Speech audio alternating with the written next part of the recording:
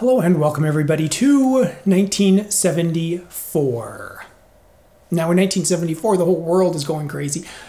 Gerald Ford takes office. Richard Nixon had resigned as president of the United States. Inflation was like at 11 point some odd percent, pushing 12% inflation. We can relate in 2022. And in the world of golf, Hale Irwin wins the US Open. Gary Player won the Masters that year. But Hale Irwin is somebody who I feel like is forgotten. Hale Irwin was like a great golfer, not just kind of a mediocre, yeah, pretty good, great golfer. I think on the Champions Tour, he still like has the most wins ever. But, 1974, his first U.S. Open, out of, get this, 3 U.S. Opens. Think about how hard it is to win the U.S. Open.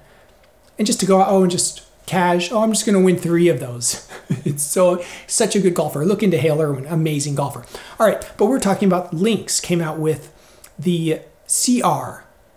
Somebody referred to it once as the Lynx 2, but either way, the CR irons in 1974. Let's get this on the review table and have a closer look. Pretty easy to identify.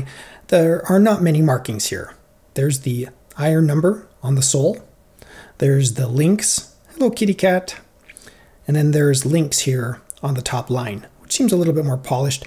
This little concave portion of the blade seems like it's sandblasted. Spinning around here. You can see the toe profile, very blade-like. This is very no-nonsense grooves. Obviously this is a cast stainless steel iron. Spinning around, you can see the heel profile right here, a little bit of offset there. On the hosel we have USA.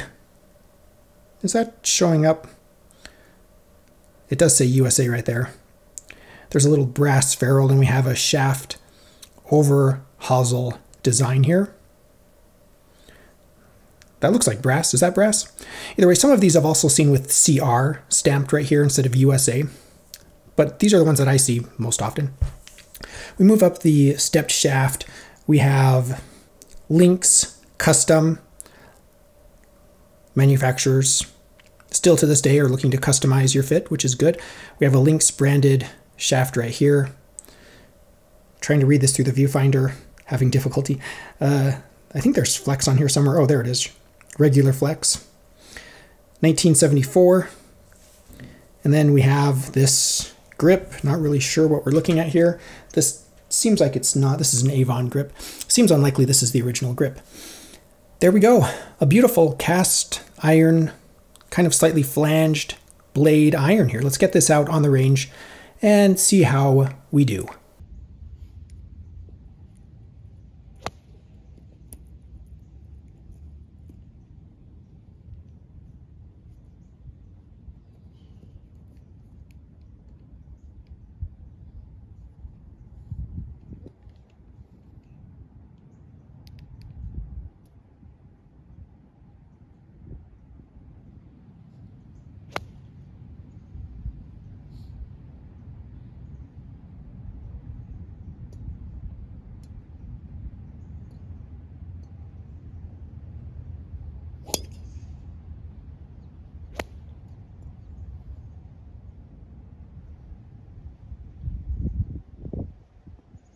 I really like these irons. Made in the USA, Lynx. They have a nice wide flanged sole, which I would call a modern sole. Maybe it's not radiused, it doesn't have that forgiving leading edge, but it's really good for a stainless steel bladed style iron. I would play these, absolutely. Now, it's interesting to see how stainless steel irons have evolved. I was just looking at some of my 1941 Tommy Armour Silver Scotts McGregor irons. They're stainless steel as well. And they don't have that wide sole. The top line, they kind of muscled it up a little bit, but I like this thinner profile. I really like how Lynx got this club right. There are some interesting things. This brass little kind of ferrule in between the shaft. It's, shaft over hosel design. And so it's just interesting. I like this club because it is interesting. And they have that in it kind of, you could say it acts as a weight. So to me, this is a really good iron. It loses to like forged irons in sound. Yeah, it's a little more clacky than a forged iron. It's not as chromy and shiny, but it makes up for it in longevity. Like, look at this thing. It's beautiful. It's stainless. This thing isn't gonna, bust out some polishing compound and polish this up if you want. But this is a sandblasted finish with a polished top line. So you'd only polish that one little bit up if you wanted. I don't know why you would. But I mean, I have no complaints. From a gameable standpoint, I'd be happy to play these. They're interesting discussion. This is one of Lynx's first irons. And this is, to me, before they got weird with like cavity backs and stuff. To me, this is the pure, clean Lynx design, which I really like. So for me, yes, mid-70s, I would play these. Now, collectability, it's not the first Lynx irons.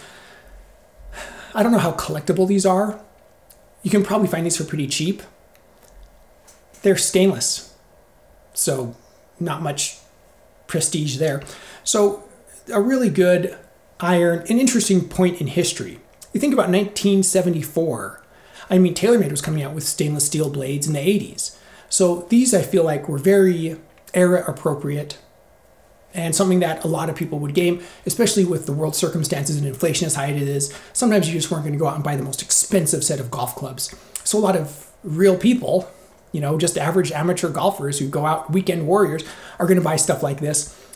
And that's something that's worth capturing and worth remembering. So let me know your thoughts about the Lynx CR or Lynx 2 irons in the comments below. I'm interested to hear your thoughts, memories, and what you think of this as a playable iron and a collectible. As usual, huge shout out to my patrons. Thank you so much for your support. I accept general support on Patreon, where I post a few behind the scenes updates a few times a month. You can also support this channel by visiting my Amazon shop. I have a link in the description below. I am an Amazon associate. I make proceeds from qualifying purchases. Thank you so much for watching. I am the Vintage Golfer.